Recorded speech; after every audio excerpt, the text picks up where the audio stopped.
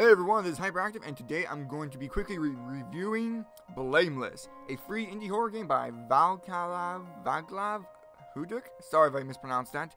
Let's get started.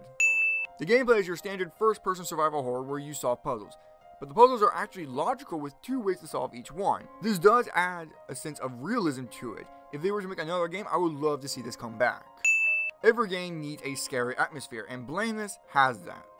It's dark, claustrophobic, and you see this place has some sort of history behind it.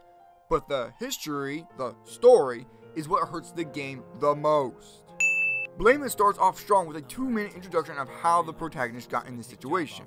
The protagonist does act and react in realistic ways like a real human being would act in certain situations. Well, except for Markiplier. Dark corridor. Me neither! Let's see if the light switch is working. No, let's sprint down it!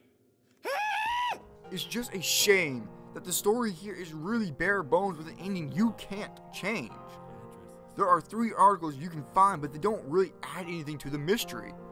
2 of them are just instructions, and the other one's about a late ladder, so there isn't much reason to go back to see what you missed. There is a really good short horror game here, but the lack of a story is what's holding it back from being truly great.